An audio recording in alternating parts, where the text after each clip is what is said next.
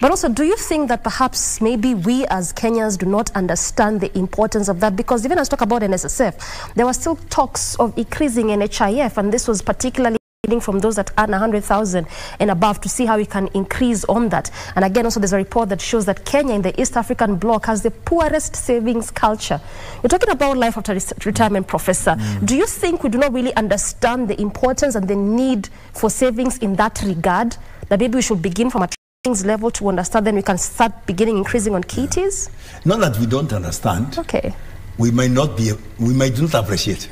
All right. So we know, but we don't appreciate. Yeah, Doreen, there are so many of us who know things. Okay. To know and to act is not the same. All right. So my appeal to Kenyans is that now that, because we know how important it is to save, let us do it. Let me explain. Yes. I have some employees, and we keep on appealing to them, pleading with them, please pay your NHIF. Because that 500 shillings that you pay, you'll be shocked, it will really help you.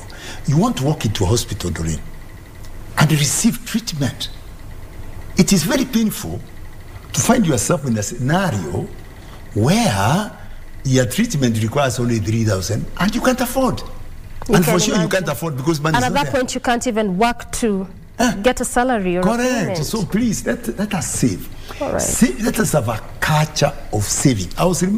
This reminds me of a book which I was given by my dear wife.